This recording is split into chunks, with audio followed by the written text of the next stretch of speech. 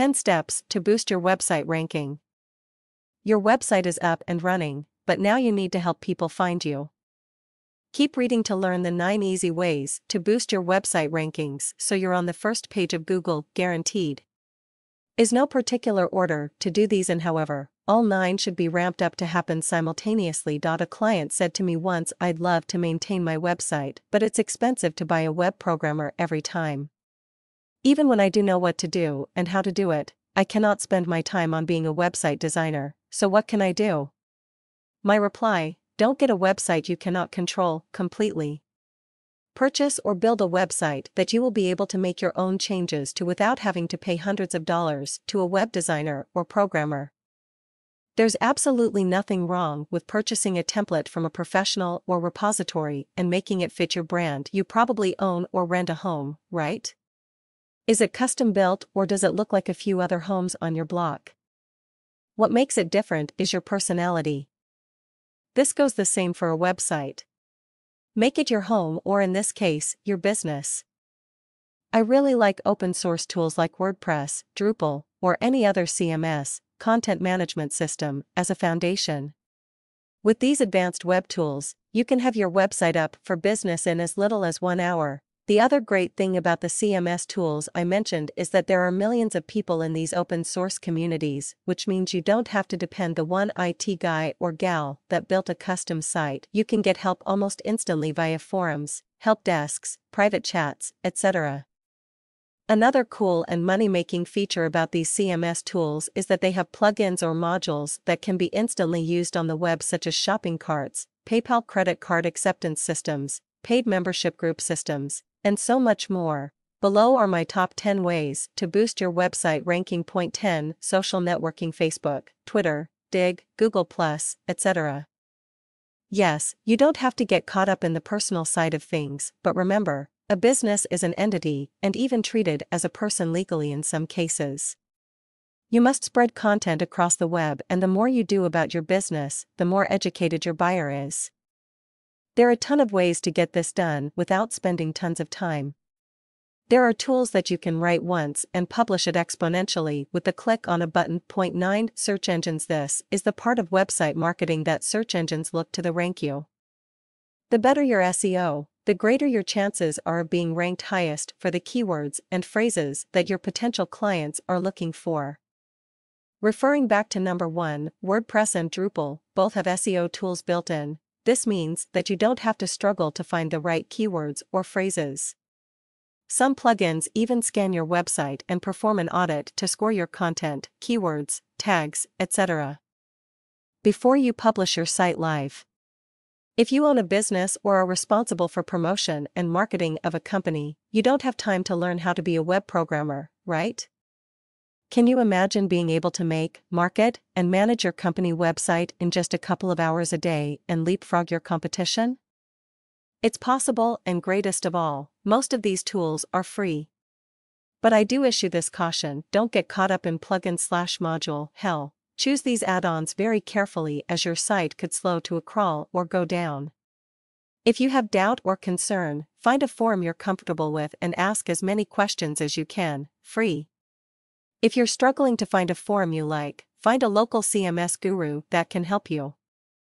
Like me, for instance. Many of the items can be resolved quickly and cheaply, if any costs at all. Point 8. Affiliate or affinity: wouldn't it be nice if you could have thousands of people encouraging their friends and colleagues to buy your products or services? Imagine the impact on your business. It's completely within your reach. You can get an affiliate marketing system, such as Aweber or WP Affiliate. With just a few mouse clicks, you're in business. Many of the AMS add-ons cost little to nothing. If you have a great product or service you want to promote, there's no better way than word of mouth, and that's what a good AMS will do for your business. AdWords: remember Schoolhouse Rock? The cartoon ads that came on in between other cartoons. Lolly, lolly, lolly, get your AdWords here. This is more or less Google AdWords, Facebook ads, etc. The great part about this is that you pull true metrics of who your targeted audience is on the internet, which in turn can create new sales and customers. It's hard to get away from putting out money for this, so choose wisely and promote smartly. Make sure to do your research to see where your customers frequent most often. Don't just push AdWords campaigns because your buddy told you it worked for him, her, or vice versa, that it did not work. You must do your due diligence in this area the most intently if costs are a concern. Don't be fooled that you can do AdWords marketing without coughing up some dough. However, if you do it right, you'll be raking in the dough. Point 6. Co-branding. This is where you find non-competitive organizations that can promote your business as it will also benefit them. Choose industries that you complement your business. Don't just start asking everyone to promote you. Be specific and be direct. For instance, if you sell shoes, don't let your first partner of choice be someone that sells clothes. You might be thinking, what an idiot you are, Manny. Well, that might be true, but if I sold shoes, my first partner of choice would be someone that sold shoe insoles, shoe polish, shoe repair, shoestrings, diabetic supplies, etc. Get my drift? Next level would be anything in foot care, then clothes, and so on. Create a simple little piece of HTML code. Don't be afraid, it's simple, and I'll put it here for you, and ask your joint partner to add it to their website, Facebook, Twitter, etc. 5. Real world. This is a seemingly obvious point, but so many small businesses fail to promote their business across all mediums. This is not just putting your website on your car, shopping bags, business cards, etc. This should be creating careful messages that gather key information so you're not wasting your money or time on things that don't work. For example, I'd recommend you register several domains that point to different pages, called landing pages, that take your potential customer step by step into your promotion. Let's say you're still selling shoes and you wanted to promote your running shoes that boast comfort while running. I'd look for a domain such as comfortablerunningshoes.com or comfortrunning.com. Sounds silly, but it's effective. All these sites should point to a landing page that has the exact product and information, such as video or short description about the product/service. Once the user hits the submit button, they're automatically sent to your main website with more information on the product, and you now have a new lead and you know exactly what they're looking for. Cost to you? Domain equals $10 or less per year, plus your time to write the description or video.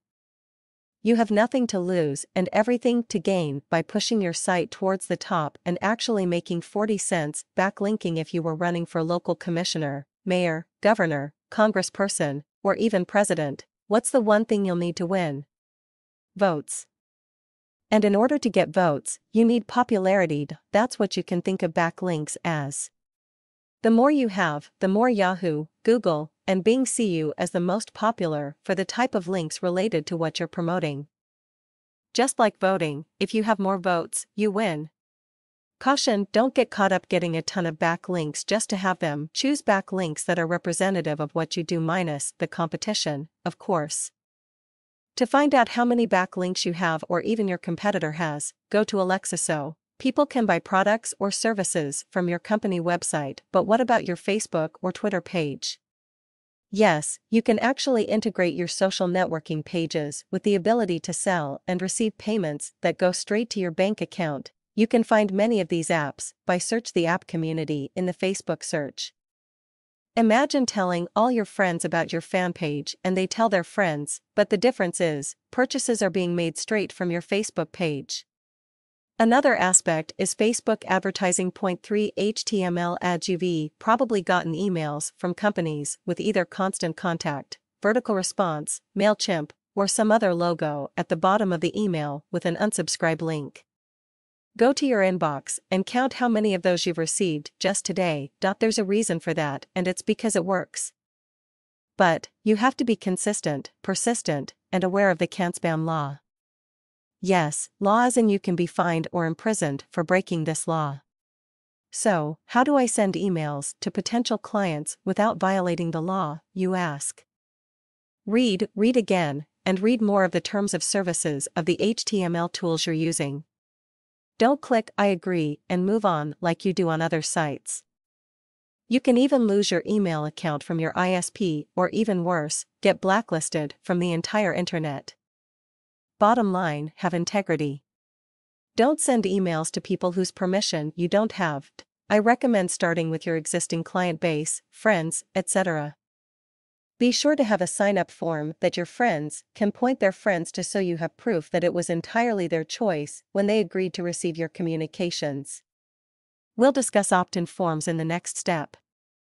If you decide to use HTML marketing, and you should just follow the rules, create a 12-month campaign that will gather new customers and create brand awareness that you likely do not have now. People will know who you are and what you sell and be able to easily purchase from you as an educated buyer. Then, just like the old Head and Shoulders commercial, and they told two friends, and they told two friend. Next thing you know, your mail list is a behemoth. Asterisk asterisk asterisk caution asterisk asterisk asterisk try to resist the temptation to sell your mail list. Again, you can do this as a lot of folks do, but you should let your subscribers know that upfront in your terms of service on your website. If you don't plan on selling your list, your opt-in forms should say that in bold print on the form as are more likely to sign up because no1 likes spam. Bonus material. 2 opt-in emails. Opt-in marketing can greatly benefit your business, but could also be your Achilles heel. It's pretty simple though. A. Follow the terms of service for gathering names. B. Start with people you know and have your opt-in form ready to receive new prospects. Most of the HTML ad tools such as In9 have easy and hassle-free opt-in forms you can create with your brand on it. Free. 1. Texting. What is the most looked at device people carry with them? Duh. The cell phone, right? You probably looked at yours at least twice while reading this. It's cool, we all do it, and that's why it's important to get your message and brand on your customers' and potential customers' cell phones. Same rules apply for spam.